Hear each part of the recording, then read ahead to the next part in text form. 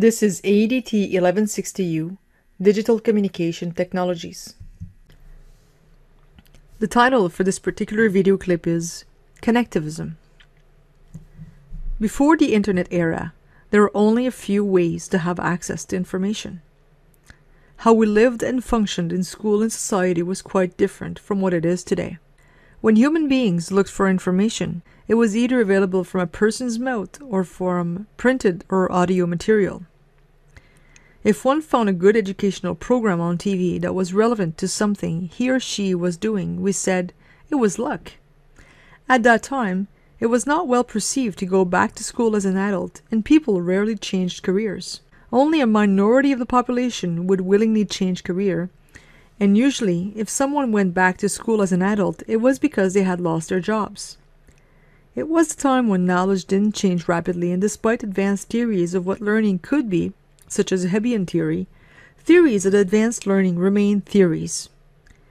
Hebbian theory, for example, was introduced in 1949 by Donald Hebb, who explained that cells that fire together have a tendency to build strong connections and evolve together. In the mid-1990s, the internet became available to the population, and there were opportunities to engage on a global scale in many formal and informal learning situations, which helped people develop skills and competencies to make them more employable. Many people were spending more and more time working over the internet, making contacts, or even better, connecting themselves to new elements of information and new people. Meanwhile, the logic of knowledge was changing, and most people didn't see it coming. This was the premise of connectivism. The analysis questions for this particular video clip are as follows. What is connectivism or connective knowledge? What are the underlying principles? Explain the role of emergence and interpretation in connectivism.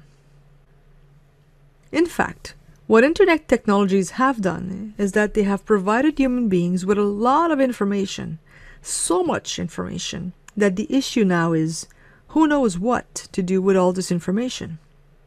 There is no need to memorize any of it. All we need is to know what information to get and how to get it and what to do with it. One must admit that basic knowledge is important, but that basic knowledge is not always the same.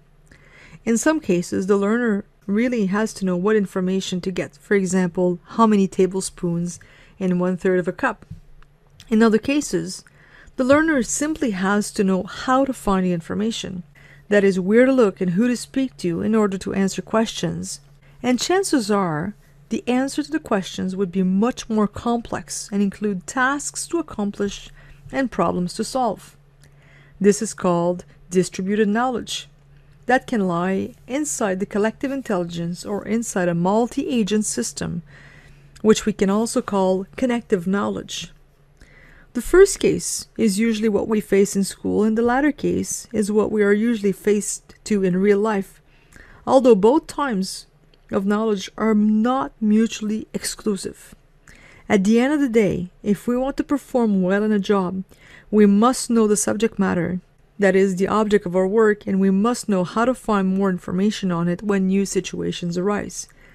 Let's look in this connective knowledge theory in more details. George Siemens describes connectivism as the integration of principles explored by chaos, network, and complexity, and self-organization theories. Learning is a process that occurs within nebulous environments of shifting core elements, not entirely under the control of the individual. Learning, defined as actionable knowledge, can reside outside of ourselves, within organizations or databases, for example, is focused on connecting specialized information sets, and the connections that enable us to learn more are more important than our current state of knowing. What do you think this means? Can you think of concrete examples that would help explain this statement? According to Siemens, connectivism is driven by the understanding that decisions are based on rapidly altering foundations. New information is continually being acquired. The ability to draw distinctions between important and unimportant information is vital. The ability to recognize when new information alters the landscape based on decisions made yesterday is also critical.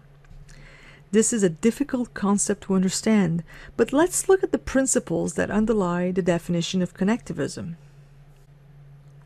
These are the principles of connectivism.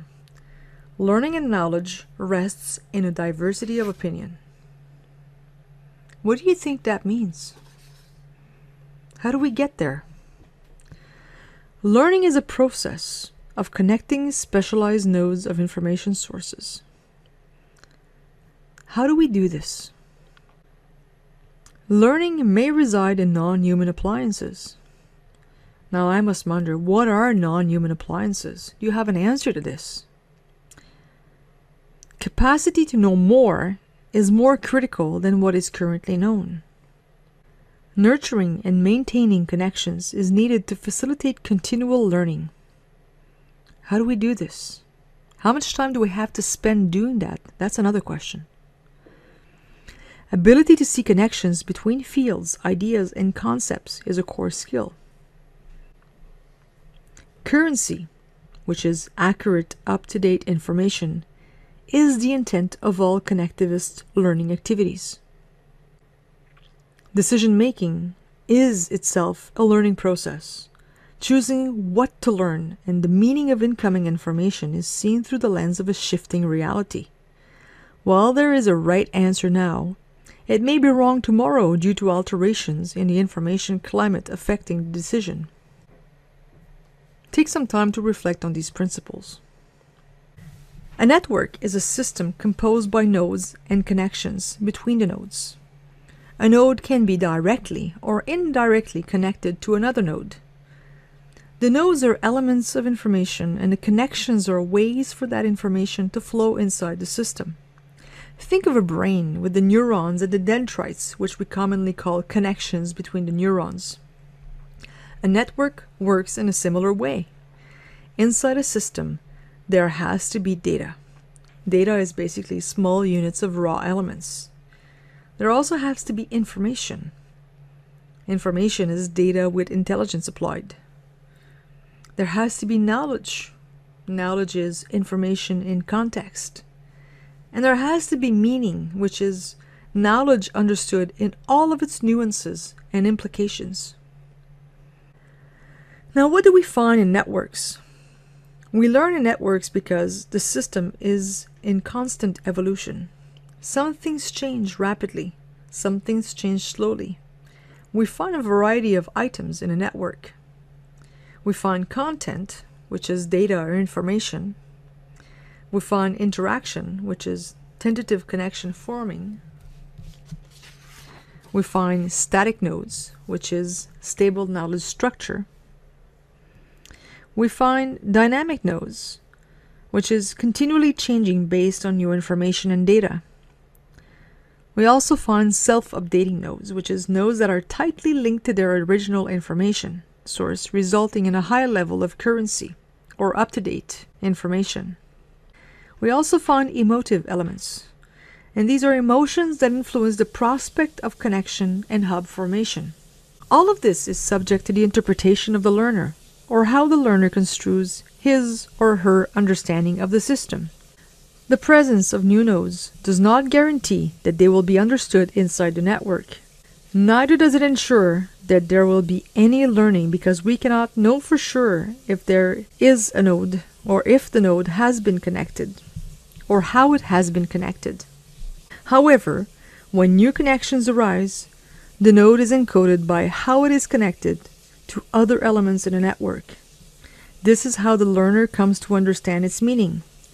And yet, that meaning can change depending on the situation, on the nature of the system, and on how learners organize the system. This has an impact on how they know the world. Whatever action or interaction occurs inside the system creates the emergence of a phenomenon. According to Stephen Downes, in an introduction to connective knowledge, emergence is the result of interpretation. As he describes it, emergence is interpretation applied to connections. Now we can see this in two ways. We can perceive a set of connections linking a group of entities as a whole in their movement. is like a series of dominoes. When one domino topples another and so on, and we look at them in a distance, we notice that there's a wave. This is an emergent phenomenon.